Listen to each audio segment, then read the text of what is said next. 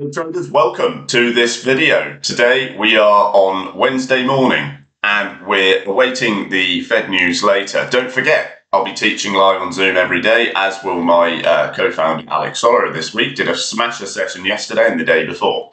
We trade for income. If you want to learn how, like I said, under the video. Watch this the whole way because it's going to help you an awful lot as well. These are things you really need to know if you're going to get things right. So by the title of this video, you would have inferred already that we're going to be discussing fib levels and their correct use. Fib levels are something lots of traders use in many ways. But for me, there's a very specific way I like to do it. There's good reasons behind it. Of course, it pulls my profitability, my consistency, and my accuracy up overall when I'm trading with my method. So fib levels, for anyone who does or doesn't know, are basically a scale of a value, essentially. If I pull the fib level down, you can see there is different scales. And to me personally as a trader, and the way I adopt this, is simply to use it to understand how valuable is my trade going to be on the, well, in this case, a continuation of the downtrend. So if you look at this near-term downtrend that's formed, looks a little bit like that, more or less. Normally have a parallel line running underneath it, and it would look something, again, more or less like that. And it's not entirely accurate, but mostly robots draw my channels anyway, but more or less that's what you're looking at. And of course, within every single move and continuation, there is a fib level, and there is a retracement as such. Okay, so these retracements are what form the ebb and flow of the market long term. They're what pull the market up and pull it down, pull it up, pull it down, and everything like that, right?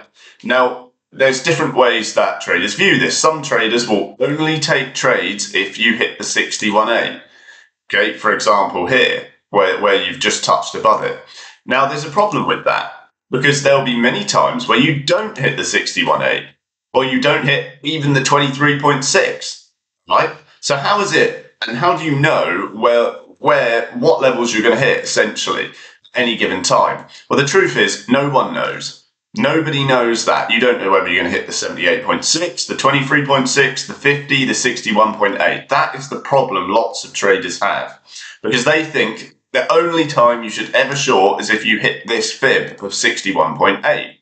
Okay, it's a popular fib level, but it doesn't mean just because you've hit the 61.8 that you'll fall, or the 0.618, or whatever way. It's 61.8% of the whole 100% retracement.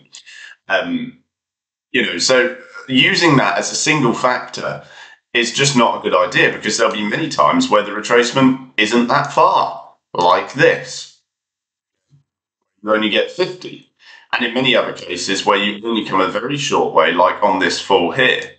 Now, the thing with fib levels is often the retracement's smaller when the market sentiment is more harsh. So, for example, when you fell on your euro from here over in July 2023, and you came all the way down there, like I said, every single mini push up on the way down, every single fib level or fib retracement on the previous move is very, very small. It's very quick. You just go straight down again, right? So this one is perfect. If you pull from there to there, can you see that's the 23.6?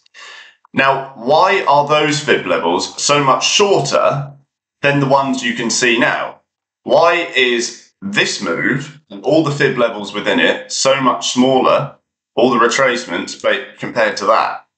Well, the difference between this and that, as you can judge by the widening of the eclipse, is there's more ebb and flow. In other words, the sentiment is not as panicky, it's not as strong, it's not weakening the euro so quickly compared to what it is now. Now the picture's more vague, so the market slowly falls over time, and the retracements are therefore larger.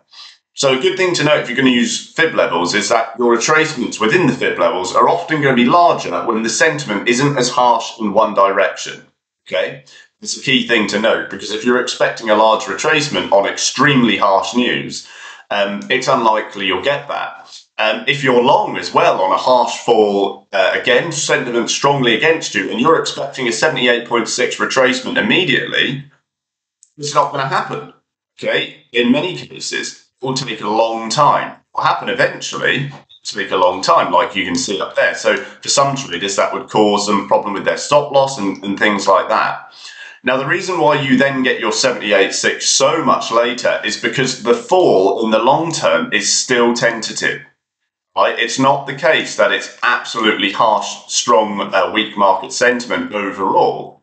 Overall, the sentiment is actually somewhat matched for the most part. Okay, the only divergence you're getting now is coming with the ECB wanting to diverge from the Fed, but the GDP results, for example, that just came out, don't support that case as much, and you're getting Fed members saying they want to cut earlier and earlier now, and then other members saying they don't, saying it's not possible, and all sorts of things like that. So the sentiment, although it does slant to the euro falling because the eurozone looks like they're diverging from the US in terms of their approach and their rates, it does support the case to get lower, but it's not absolutely crystal clear. It's not a definite, it's not a given by any means. Otherwise, you would have the ECB saying, look, let's dump the rates now, and you would have the Fed saying, let's whack the rates up. Then you would get a move like we saw over here. Okay, so you've got to remember that in any case, regardless of sentiment, the fib levels that you're going to hit are unknown. You don't know. So the only way you can go is by probabilities and by value. Now, for example, if I was looking to reshort this downtrend on the euro dollar, because I know the long-term sentiment fits the weak case for the euro sentiment-wise, and you've got a good text of him, I'm not going to look at this and short everything I've got just because it's a 61.8. I'm going to judge the market sentiment. I'm going to judge the price action area. I'll add in things like the fib level. I might look at my stock oscillator, for example. All of these things will allow me to say to myself, okay, well, what's the probability of the fall? Okay, first of all. Then secondly, my brain will then think, okay, well, if I know what the probability of a fall is, I know what kind of value the fib level is telling me, what risk am I going to insert in the market? How much am I willing to expose myself at this particular instance? Now, I would do the same here, and I did. I trade this pair, the euro dollar, but I did the same thing when the retracement was that small. When you'd only come 38.2 of the way, I then said to myself, well, again, what's the probability of success? Is it high? Is it low? What's the sentiment? What's the price action level? And I make an assumption based on the probability. It's not the case that I just won't take it because I'm at the wrong fib, or perhaps I've hit a fib level and that's my trigger. It's just not like that.